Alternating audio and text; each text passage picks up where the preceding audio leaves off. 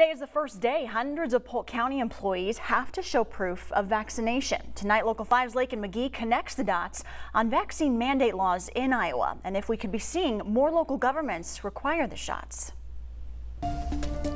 Polk County is one of the first local government boards passing a vaccine mandate for all workers. About 1,400 people work for the county in positions like maintaining county parks, helping in the community center, and more.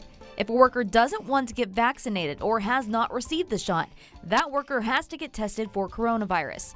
Termination is a possibility if the mandate is not followed.